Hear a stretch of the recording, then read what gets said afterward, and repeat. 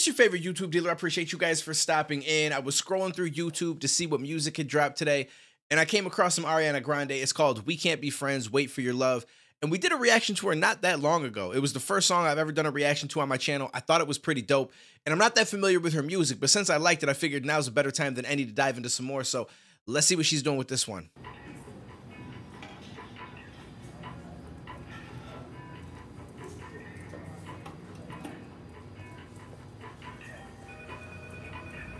It's interesting. Remove this person forever from your memory. I wish we could do that.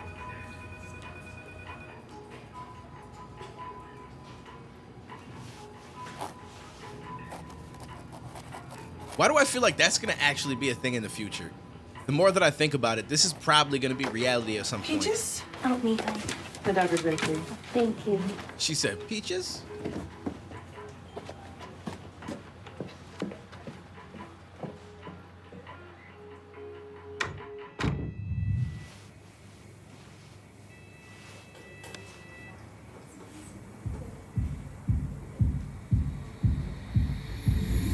I didn't think you'd understand me.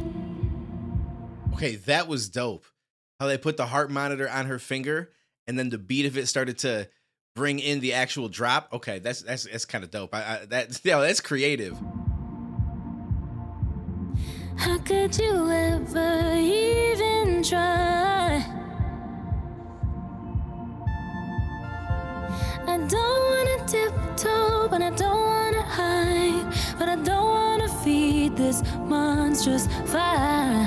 Just wanna let this story die, and I'll be alright. We can't be friends, but I'd like to just pretend. You cling to your papers and pens. Wait until you like me again. Wait for your love. She's got a beautiful voice.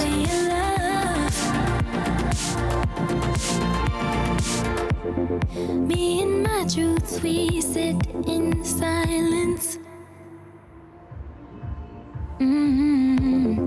Baby girl, it's just me and you. 'Cause I don't wanna argue, but I don't wanna bite my tongue. Yeah, I think I'd rather die. You got me misunderstood, but at least I look this good.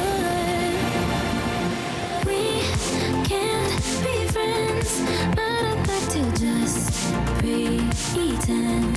You cling to your papers and pens. Wait until you like me again. Wait for your love. So this is an interesting song. So basically what they're saying is we've been in a relationship, like I love you, we can't just be friends. And then she goes on to say something like, I'll wait for you to, or not, I'll wait for you, but wait until you like me again. Almost like if we're going to reconnect in any way, it's going to be back into this relationship because there's no way that we can be friends. And this is an interesting topic that I've talked about quite a bit in some videos in the past where like, it just kind of depends on you as a person. Obviously it depends on the relationship, what caused you guys to break up, like how deep the relationship was maybe. But for me personally, I feel like I could easily be friends with all the people that I've dated in the past. The only reason that I'm not is that they're just not those type of people. Like not that, you know, they're bad people or anything like that, but they just don't want to keep that connection, right? They're like, if we're not dating, if we're not together, then we're apart. Like we go our separate ways. And I get that, but it's like, man, it's just so wild to me to think of it like that because you spend so much time with a person, even if the relationship's what, 6 months, a year, a couple of years. Obviously, the longer, the more, you know, you fall in love, the more that you have a connection to that person and kind of want them in your life. And I get that for some people, it's just not easy, right? It's not easy to turn off the relationship switch and just talk to this person and be friends with them. And so for them, it's easier to just completely separate. But it's like, man, like we share memories. We go and do things for the first time together. We have different stuff that we like to talk about together. Like there's just all these things surrounding it. And then all of a sudden, because a few things may happen or, you know, we start to grow apart a little bit, it just becomes like, all right, well, see you in the next life. Like you go your way, I'll go my way. And we're going to pretend that we never existed. Like, I mean, you know, in your head, like you still know that that person was there and maybe you learned something from that relationship and you take some stuff with you. But overall, it's like you go from being as close as people can possibly be, sharing pretty much everything, emotions, space, conversation, dreams, fears, goals, like all of that. Like you share all of this with that person. And then all of a sudden one day it's like they don't exist in your life anymore. They go a completely separate direction and you just don't care about any of that anymore. To me, that just seems so wild. But like I get it, and I'd never try to force myself into somebody's life to be their friend. But all the people that I've dated, like I would love to have some kind of a connection with them, even if it's just like we talk once a month, just to check in, or once a year, twice a year, like, hey, how you been lately? Da da da da. Like just because like there's certain things that I've shared with a person or certain connections I had with them that I may never have with somebody else. Doesn't mean I can't fall in love with someone else and be happy, but like there's just certain things because everybody's uniquely themselves, right? And so I don't know. Maybe I'm crazy about this, but that's just the way that I feel about it. But I can also understand from the other aspect where it's like, I can't just be friends with you, right? Like I had a love for you and it's either that or it's not. And I can understand that and I can respect that. It's just I am a little bit different. I feel differently about that.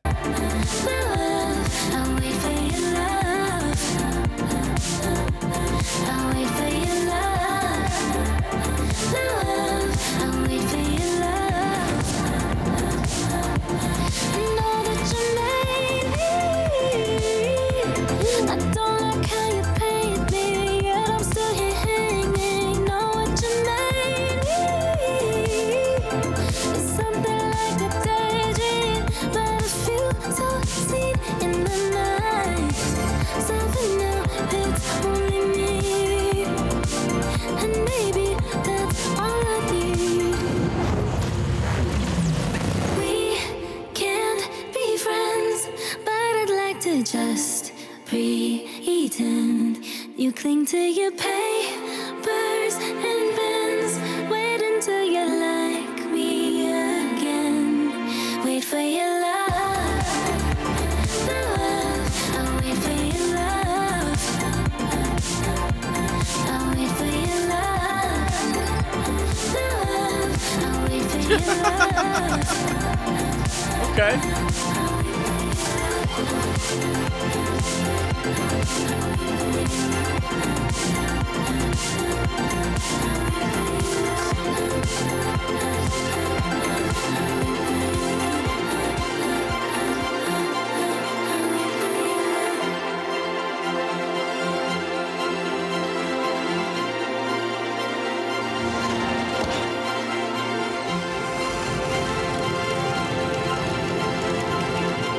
Concept of this video, though, the very beginning of it, that shit I could talk about for quite a while because that is a really interesting thought that I never really considered before in my life. So that's them walking past each other later on in life, I assume.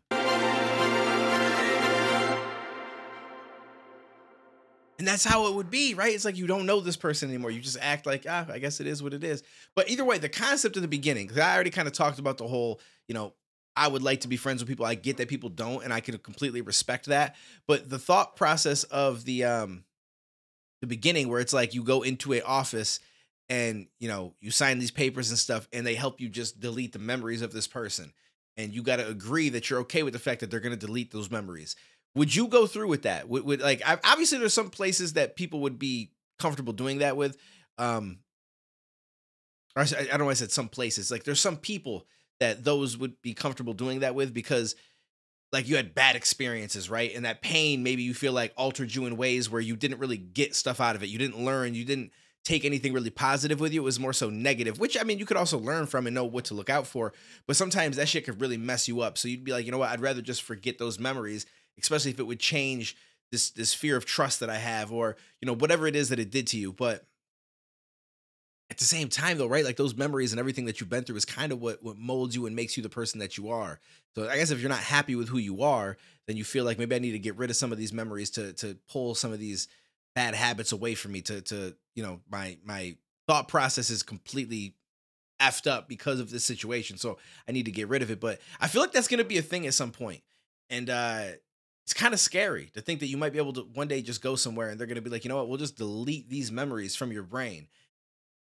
But it seems like a possibility at this point where technology's at and all the things that we have going on. It just doesn't surprise me that might actually be something people do in the future. where they're like, you know what, I had a bad day today. Let me just go erase it. Maybe you get far enough in the future, 100, 200, 300 years or whatever, to the point where you just have a little device at your house and you just pull those memories out at the end of the day if there's some shit you don't want to remember. Like, I don't know. It just seems wild, but at the same time, I feel like anything is possible at this point. I mean, one day we had a buggy and a horse and shit like that, right? And now we're flying planes across the ocean and doing all sorts of wild shit that people would have never thought was ever going to be possible. So at this point, it's like, who knows, right? Like, who knows? So not my best reaction. I feel like I stumbled over everything I wanted to say, so I apologize for that. But this was dope. As far as the actual singing and stuff, this woman has an amazing voice, like absolutely beautiful voice. And I like the topics that she's put in her songs, at least over the last 2 videos that we've checked out. So I'm down to check out some more, but you guys comment below. Let me know what you guys want to see, whether it's Ariana Grande, somebody else. I'm here for it, and I'll catch you in the next one, homies.